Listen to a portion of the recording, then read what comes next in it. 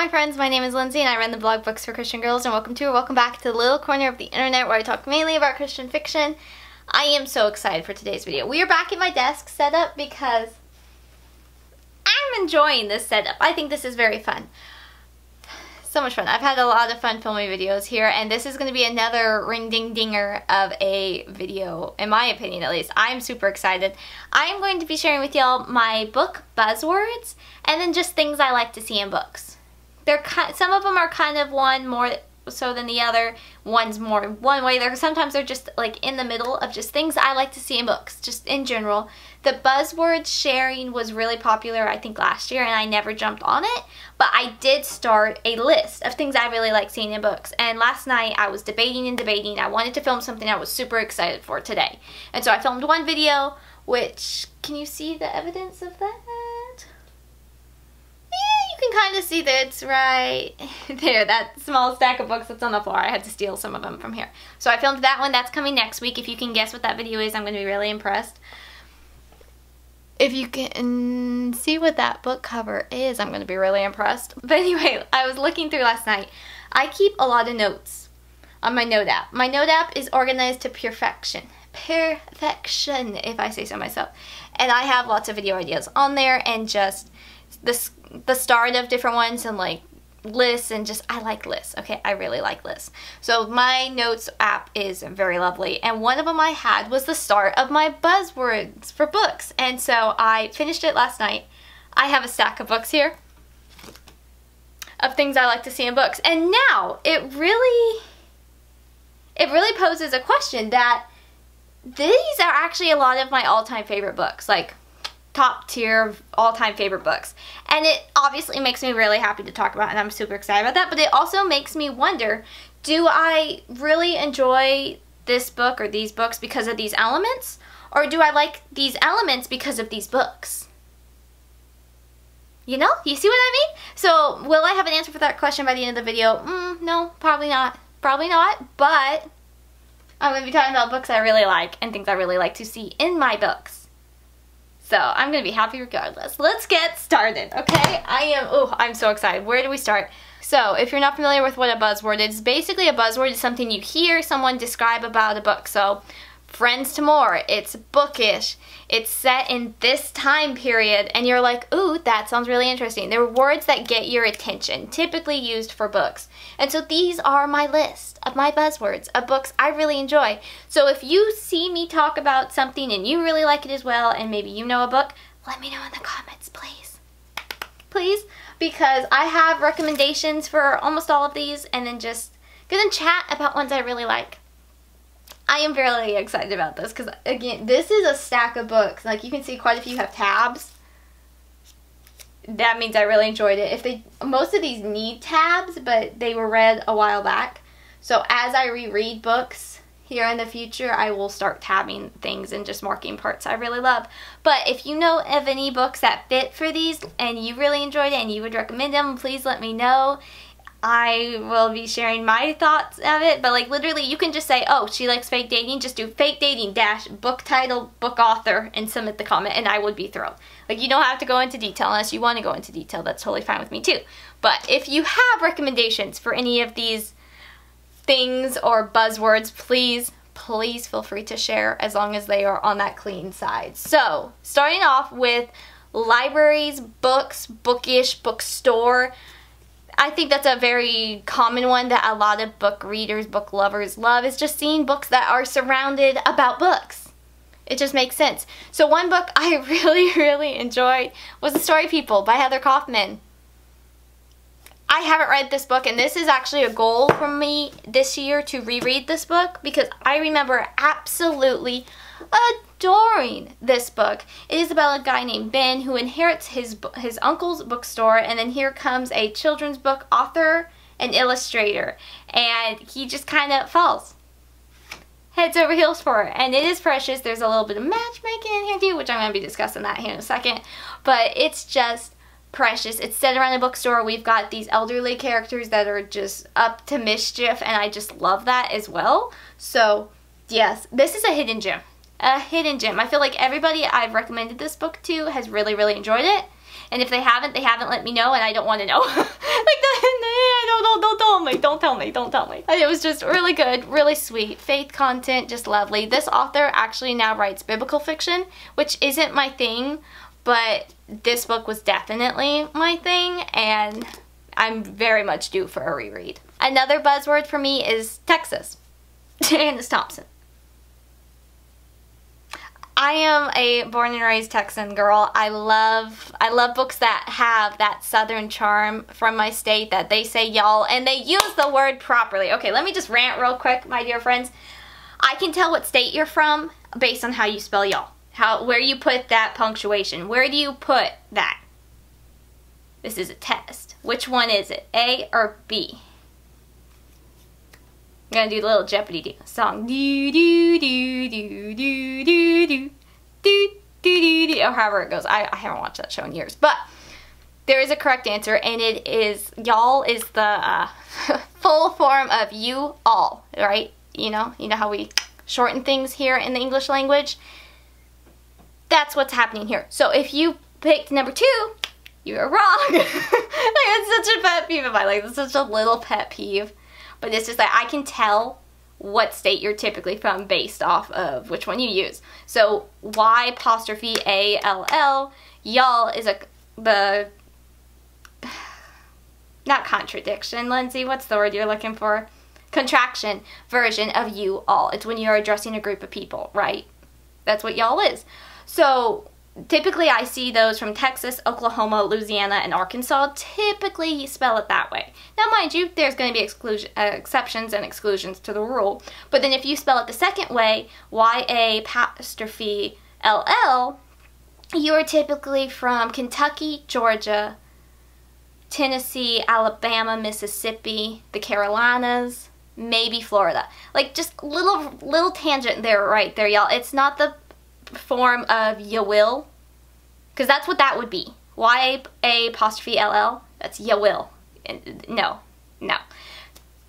So let's use it correctly, okay? Like, I know we always get told we're like southern hillbillies and all that kind of things and rednecks and whatnot, but we can use the proper grammar for our own word, right? Okay, sorry. So Texas books. I love Texas books. The thing is, I'm not really a big cowboy person, so the cowboys need to be in the... Sorry, I did not mean to kick y'all. I'm so sorry. I don't really care for cowboys. So if it's a cowboy book, it needs to be a historical time period, which would remind me of like The Last Groom in Texas by Janice Thompson, which was originally published as Love Finds You in Groom, Texas by Janice Hanna. And then even... yeah, that's really... Those are really the cowboy books I like are written by her. And then for the historical time period. But then for contemporary Texas-themed books, Janice Thompson writes it so well. Like, she's from here. She's from the north side of Houston. She lives on the north side of Houston. She is a wonderful, lovely human being. And I like her books. So a contemporary series set here in Texas would be the Gone to the Dog series. Hello, I'm talking about this series again. Are we shocked? No. No, we are not shocked at all. It's a really good series. It mentions my state flower of the bluebonnets, and it's just lovely. It's lovely. I'm actually filming this the week this video is being posted. Full disclaimer, it's Monday, March 18th. The bluebonnets are blooming, and it is beautiful. It's beautiful. They always bloom right about Easter, and Easter is early this year, so the bluebonnets are early this year, and it's just beautiful. It's beautiful. I could fangirl forever, but I'm going to continue on. Another buzzword that I really like, it's kind of a buzzword, but early 1900s historical fiction set in a big city.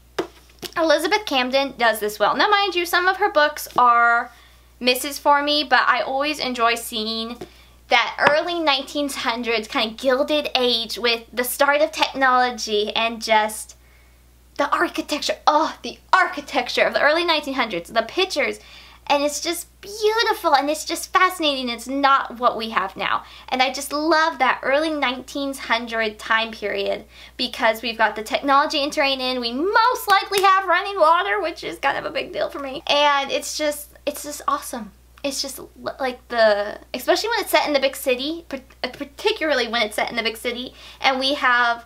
Like in New York, you've got all the immigration and all the different cultures, and I just think that's fascinating. And just that time of history, it makes me giggly. Like, it's just fascinating to me. Like, obviously, yes, there is sad, terrible things happening on the horizon, because we can look back at that in hindsight with history and textbooks, if those textbooks are accurate. But it's just fascinating to me, that time period, like that 1895 to 1910, that is the time period. That is just my time period. So The Spice King by Elizabeth Camden is set in that time period. I'm trying to think. Washington, D.C. is actually, which was just very fascinating. And, wait a second. I feel like it was set another place, too. Was it all D.C.? I know the second book was D.C. Oh, Virginia. Alexandria, Virginia. So I also had that. And this just has to do with spices and a family company and competition. And I love, that's something that's not on this list, but I do also love it when we have, like, competing family rivalry kind of thing. I like family drama in my books, not in real life, but in my books I find that very fascinating. So this book kind of has a little bit of that, and it's just very interesting. This author really, I feel like, is my go-to for that early 1900 time period. A lot of my other ones that I enjoyed, like Anne Mateer or Carol Cox, those are more Western early 1900s, which I still really enjoyed those. But big city, the big city like Chicago, and then New York, D.C. Even Cincinnati was considered a pretty big city at that time with, like, the technology, very East Coast style, and I just think that's fascinating.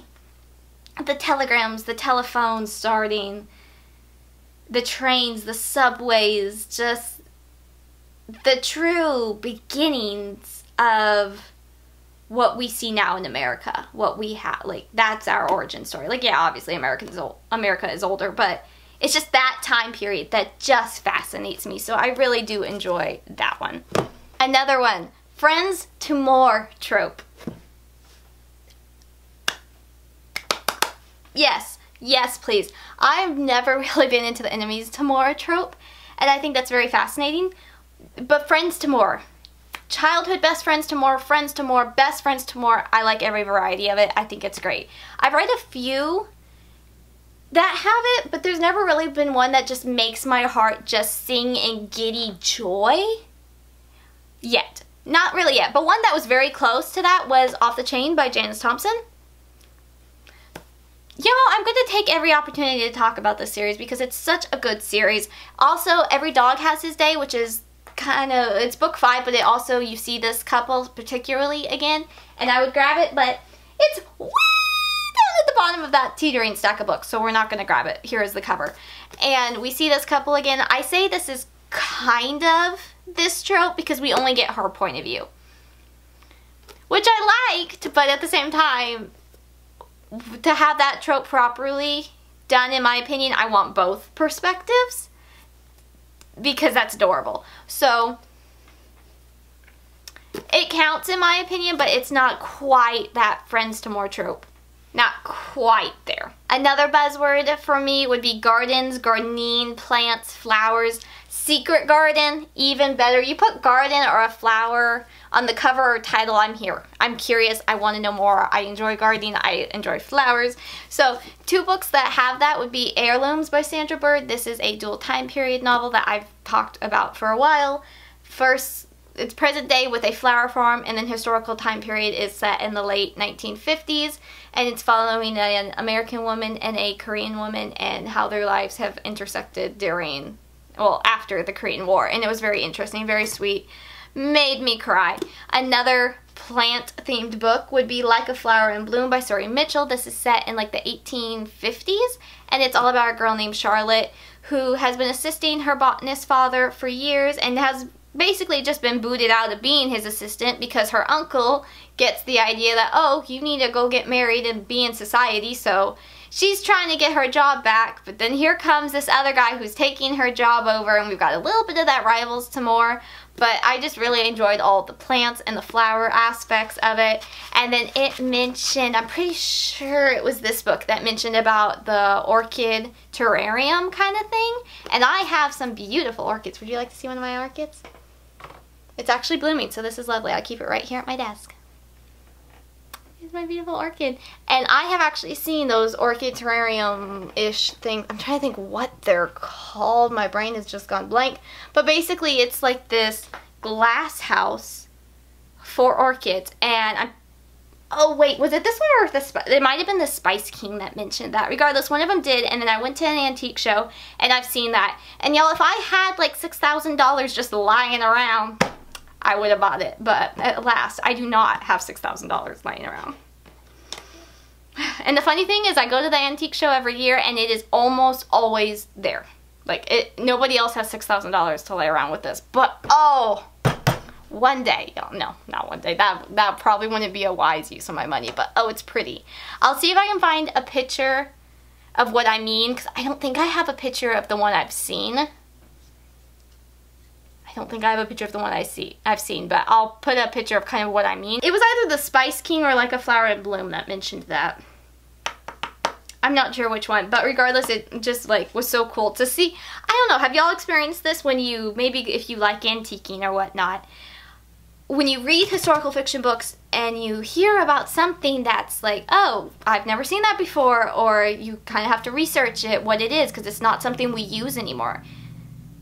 And then you see it in real life, that's a really cool, like it's a cool thing. It's just neat. So anyway, yes, I do really like those. Another buzzword for me would just be teas, herbs, medicinal plants, homeopathic things.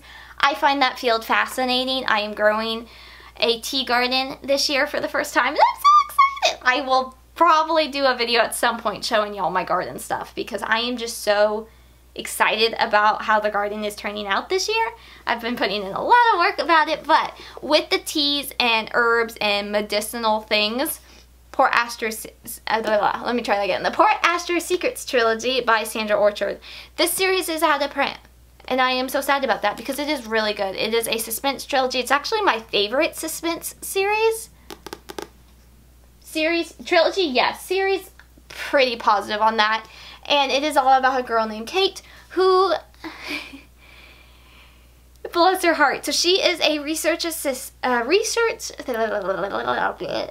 try that again. This is all about Kate, though, who is a research scientist, and her mentor has mysteriously died, and she is determined to find out what happened, what's going on. They were on a major breakthrough for one of their products, if you will, and lots of things happen. This is such a good trilogy. Like, this is a trilogy, every time I talk about it, I want to instantly just turn off the camera and start rereading it, because there's so many things that happen in this trilogy. And it follows Kate throughout the whole trilogy, which is really neat, and then the romance is light, and then it just continues to be pretty light throughout the rest of the trilogy, and it's just great. It's great. So, teas, herbs, medicinal things, there we go. Another buzzword I really like, fake dating. I blame my pre-Christian fiction Wattpad days. That was an error, y'all. So I have a few that would fit for this, but I feel like I need more. So if you know any fake dating books, whether it's Christian, preferably Christian fiction, but if clean fiction is fine too, like really squeaky clean fiction, I would be fine with that as well. This is one, I don't know why I enjoy this. Again, probably because of all the YA Wattpad books I read back in the day. But one of them that I can think of that I really liked for Christian fiction was A Dangerous Engagement. I really liked that one by Melanie Dickerson. That's part of her Regency Spies of London series. And then Jen Toronto has done some. So like To Spark a Match, book 2, that one I had it partially, and I really liked that. I thought that was really fun. After a Fashion by Jen Toronto, I'm pretty sure also had it. Yes. Oh, this book was so funny. I want to reread this book. I remember really enjoying this series, and I haven't read it since it first released, which was back in 2015, and this was just so funny. This is one of the ones on Goodreads I have the most quotes saved from, because there were just so many funny parts. So I need to reread this series, but I remember this one particularly having the fake dating trope, and it was great. Fairy tale retellings. Depending on the fairy tale, in all reality, some interest me more than others. Like, I really do like Rapunzel and Cinderella typically in general. I feel like those are the two that I'm pretty easily amused or satisfied by. And one I really liked Rapunzel-wise recently was The Lady of Lenaria by Michaela Bush. Again, I would grab it, but it's down at the bottom of that stack. It ain't happening. Sorry, y'all. So, really sweet Rapunzel story with Christian faith content. Male lead was precious. The female lead was great. It was just really neat in that book particularly to see Christian faith content, like well done Christian faith content with that fairy tale retelling fantasy world. It was great. So really enjoyed that one. I have a few others on this list that are also retellings that I'll try to mention, but I've read quite a few retellings over the years, and I have enjoyed quite a few as well, so that's great. Dystopian books. This was my first tiptoe into fantasy years ago. Really the only type of fantasy books I even read for years, up to the last couple of years ago. Dystopian books just have a special place in my heart. They sincerely, truly do. It's getting a little less, like just slightly, fun to read them nowadays though, with how the world is. They're taking the joy out of my fiction books because they're not feeling like fiction anymore. But there are still some that have my heart. One trilogy, Anomaly trilogy by Kristen McGee. An icon in its time. So many people call this dated now, and I don't want to hear it. I don't want to hear it. It was it. It was the it girl of its time, okay? So many people compare it to Divergent, however you say that. I never read that series. I really hadn't, ironically, I had no interest in the secular dystopian books. Even though I liked dystopian books so much because of this trilogy and another series. I never read those, but I always heard these two compared. So, just, This book had a love triangle, I'm not gonna lie, this trilogy does, but it ended the way I wanted it to, so I was fine with it. Another dystopian series, this is, I mean, a duology? I think this is a duology. I'm trying to remember, y'all. So Jupiter Winds and then Jupiter Storm is book 2, and then there's a prequel novella, and I actually haven't read this in way too long, so I'm going to try to see if I can reread it within the next week or two because I'm just craving a good dystopian book as I hit myself. And so I'm thinking I'm going to do it. So I can't remember if book 2 ends like well, or if it ends on a cliffhanger, or if it's like, okay, that was the last book. I don't remember. So I am bracing myself for pain again. I just remember just absolutely adoring this series. I still torment my mother. I'm not going to say tease. I torment her, I'm pretty sure. That I'm going to name a granddaughter Gray one day because, a granddaughter for her, my daughter, Gray one day because of the main girl in this series. I just love her so much, and it's just great. Another dystopian book I recently found is Clean Fiction. I would rate it more as PG-13, but that would be Drafted by Tommy Michelle. This satisfied that dystopian craving I have every once in a while. It's just, I don't know what it is about dystopian books that I just enjoy so much, but I do. I sincerely do. And this book definitely had that. The author is currently in the process of writing book 2. And I'm waiting. I'm so waiting. This was really entertaining though. The main girl is a, oh gosh, that word again. I struggled with that when I talked about this in the recent reads. That word. It's that word. And it's just really fun. It's very thrilling, very action-packed. The government is obviously corrupt, and I think that's why I like my dystopian books, because the governments are obviously corrupt, and, well, does everyone get it? No. So, it is like real life. Not everyone understands the government's corrupt. Interesting. I digress. I thought it was very entertaining, very fun. Looking forward to book 2. Another buzzword I really like would be matchmaking. So The Story People by Heather Kaufman, which is at the very bottom of the stack. Look at that. Oh, Lindsey Grace. I'm so sorry. Okay, I think we're all okay. The panic I think I just had in my eyes. Okay, everyone's okay. But The Story People has a lovely peachy pink spine. So that one has matchmaking, but also A Match in the Making by Jen Toronto has matchmaking, hence the title, and she actually becomes a matchmaker's assistant. So it's actually not even that she's being match-made, like where in The Story People the main characters are being match-made. Match-made? That sounds weird. But anyway, I love both aspects of it. Whether they are the ones receiving the matchmaking or they are doing the matchmaking, I think that's really fun. Okay, this one may not be a buzzword. It might be more of a trope. I don't know what you would call it, but awkward around girls, male leads. Yes. Okay, so The 2 books I have for that would be Storing Up Trouble by Jen Turano. I'm pretty sure I have called him, he was like a baby giraffe at times. Like he was, I'm pretty sure I've called him that. I'm pretty sure it was this one. It was one of the 2. But I just loved that. It's so much fun. And then A Seaside Wonder by Melissa Tagg. The main guy in this is so nerdy and just stuttering and awkward and just blushing up a storm. And I just think that's adorable. And the main guys are just not smooth and suave and all this kind of like...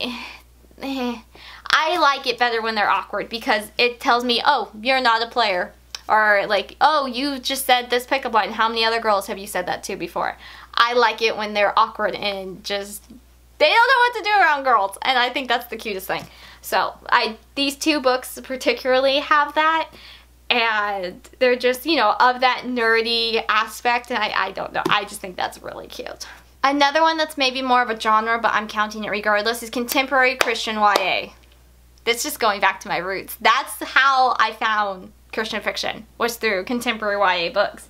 So it's going back to my roots. And so, like, let's see, that's Krista McGee, that's Taylor Bennett, Amy Clipston's contemporary ones, Erin Mangum, Robin Jones Gunn, Melody Carlson, some of her books that are just teen drama filled that I enjoyed so much. And then a newer book I really enjoyed that fits under this umbrella of contemporary Christian YA would be Hey Jude Carpenter by Storm Stoltz. Still have not gotten my physical copy yet of that one. I've been trying to think if I'm going to do a really big book order, which I know I shouldn't, but I'm thinking about it.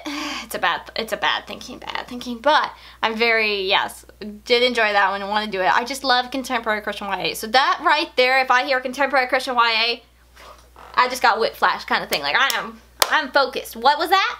I don't need to know more. What's the author? When's it coming out? Making notes. Okay, I'm good. That's just my thing. I really like it. That's really also with the Christian dystopian books. If you tell me Christian dystopian, I'm here. I need to know nothing else. Like, I will read it. That is a very easy sell to me. And same with Christian contemporary YA.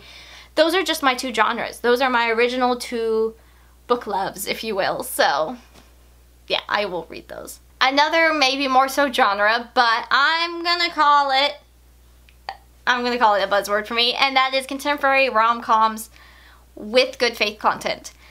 I've attempted many clean rom-coms, and let's be honest, I probably will keep on attempting clean rom-coms, but they just don't hit the same way. They aren't it the same way as ones with faith content do. So like Erin Mangum, Janice Thompson, they're my favorite authors for a reason, right? We know this. So with Erin Mangum, the faith content is just unmatched. Wink, wink, if you got that pun.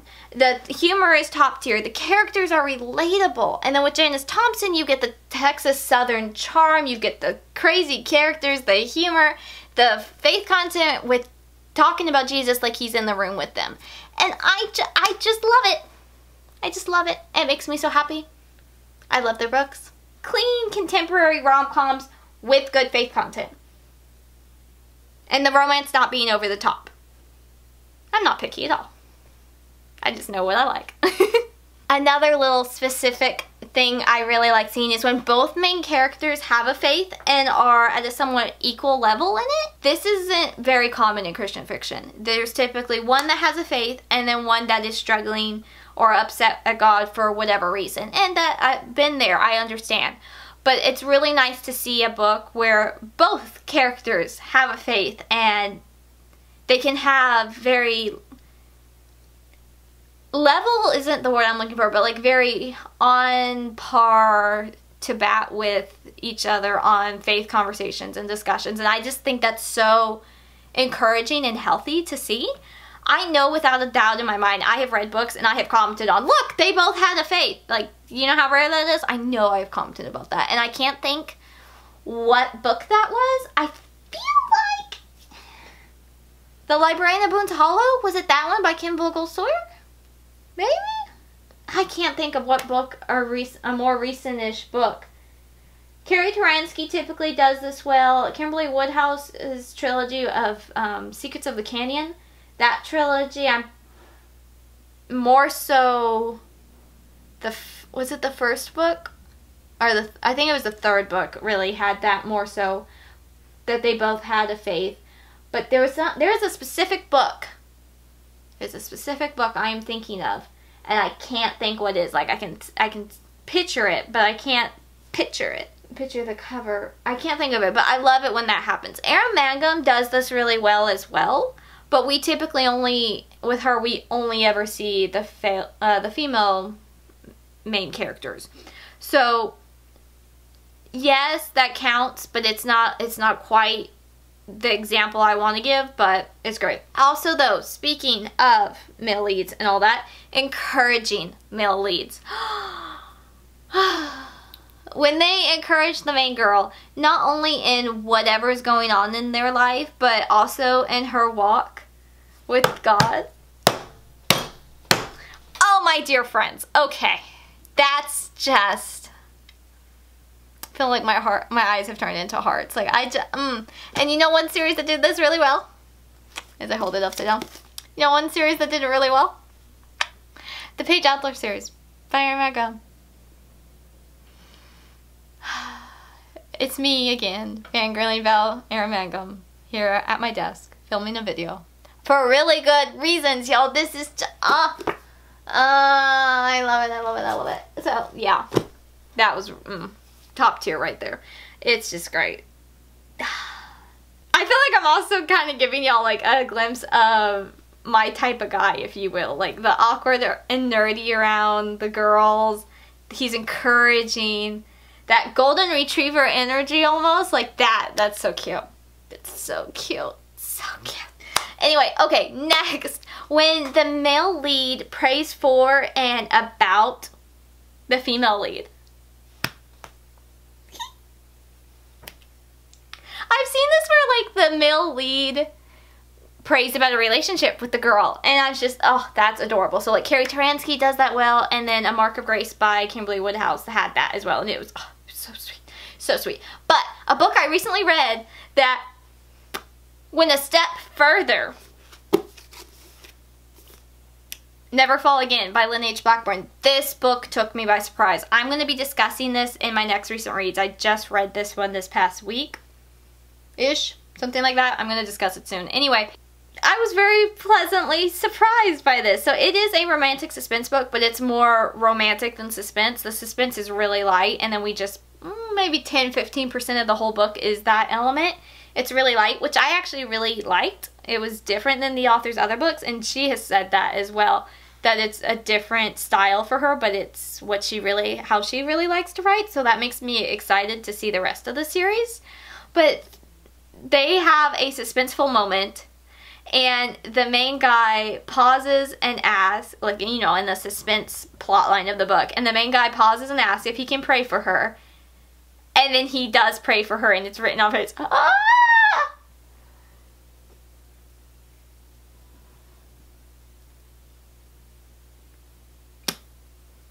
I had tears in my eyes.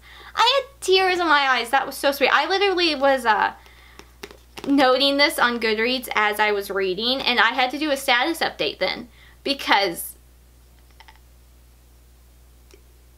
for Christian fiction we should see that way more, in my opinion. We should see that way more. We should see the characters praying more about their relationships and their potential love interests, and just praying for each other.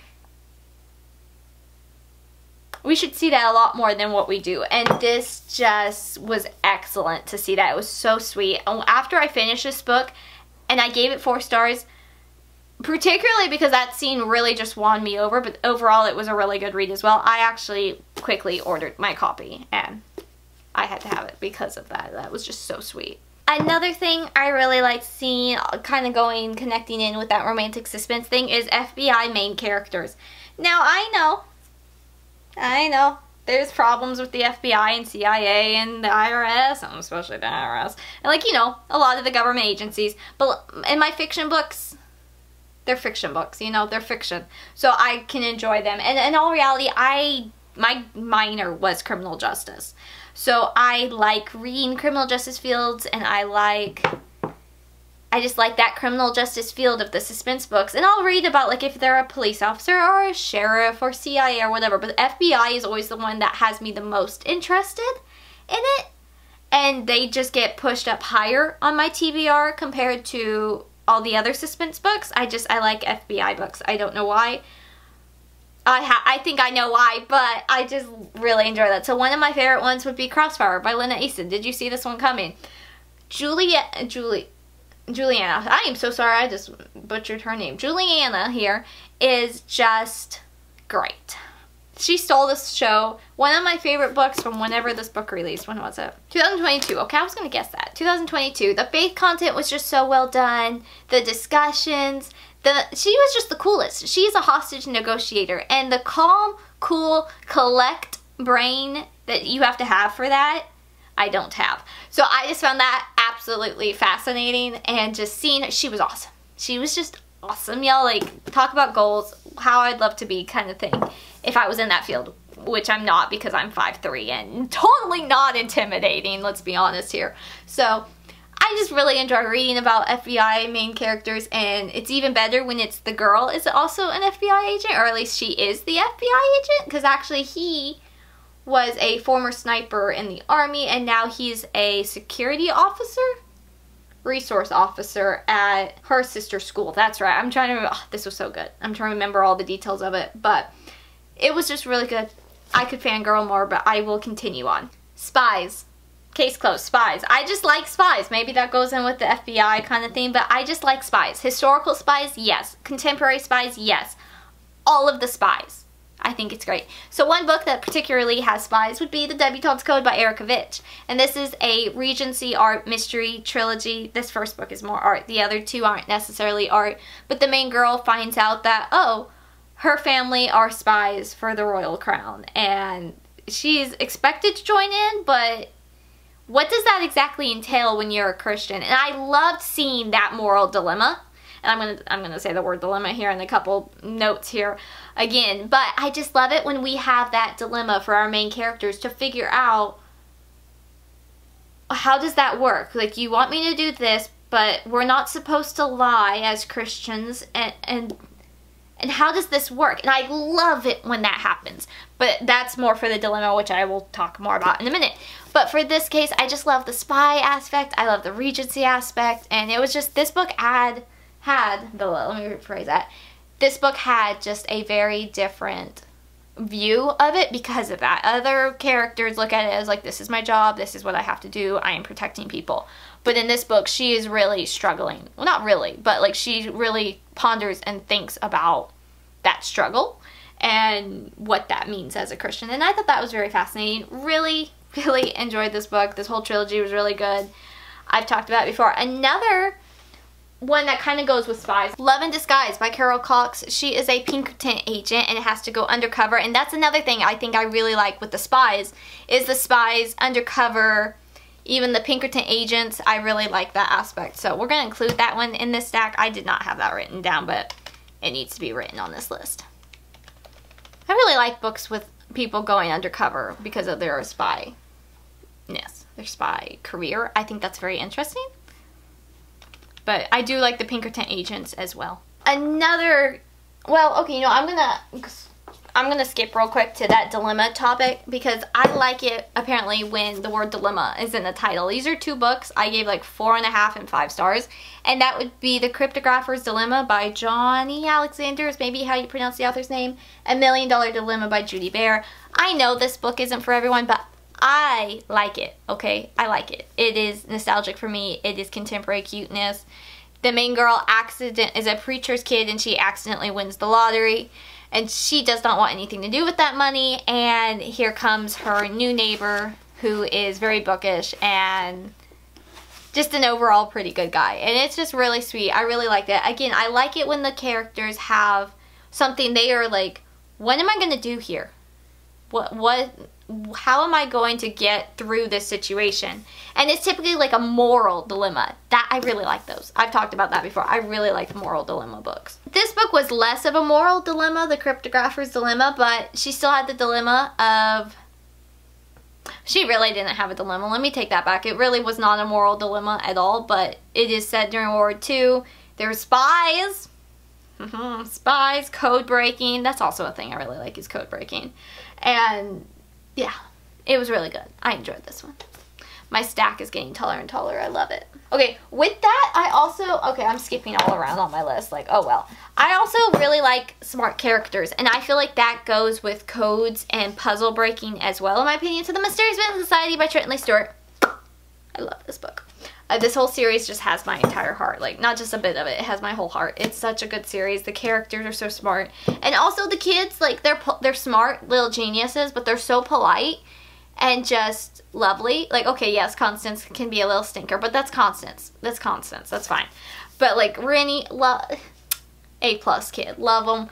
They're just smart. And the code breaking, the puzzles, I like all of that, too. My stack is getting teetering.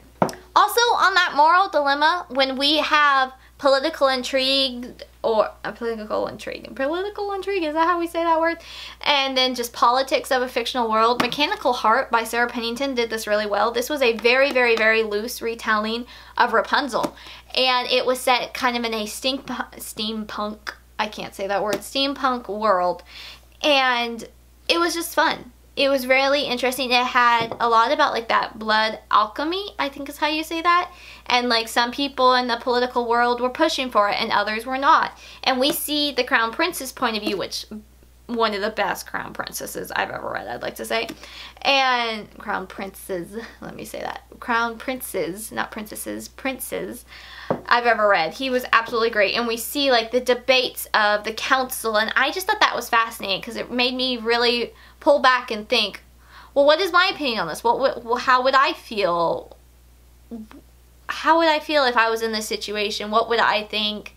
Oh, they're giving really good arguments, and they're just smart characters. Like, the people in this book were so smart. Even the bad guys, it's like, wow, he's smart. Like, I see what he means. Like, it was really impressively done, so I enjoyed that. But, like, Mysterious Business Society had the smart characters. It had the puzzle breaking. The Cryptographer's Dilemma had the puzzle breaking. It's just so much fun. And then I think my last one I will share today is big families and just sibling dynamics, and this title, The Legendary Ings. It's short for Ingrid, so Ing, I'm going to pronounce it Ing, by Kate Stradling. Okay, do you see all my tabs here? Y'all see my tabs? See my tabs? Some of these are just because of the sibling content and banter. Like, it was so much fun. Okay, that was all the purple ones, which is about almost half, maybe a third of my tabs I have here are purple, and those are just that cute sibling banter, big family moments. I just think that's so much fun. I love it. I love it. I love it. I think it's so cute. This was a really good fantasy book that I enjoyed. It does have magic, as a heads up, but it was really good. Okay, so I'm gonna teeter and put my stack here. Look at this stack of books. Isn't this just beautiful? This actually is a lot of my actual all-time favorite books. That is so funny. That's funny. So, it poses the question, do I like these elements in books, or these buzzwords in books, because of these books? Or do I like these books because of those elements? I don't know. I almost would feel like I like these elements already, and then because these books have these elements, I like them. But I could see it the other way, because like some of these I read years ago, and like The Mysterious Business Society, hello, that shaped me. That shaped me into the adult I am today, without a doubt in my mind. So like that one I read years ago. $1 Million Dilemma was one of the very first books I ever read and reviewed for BFCG. Long time ago.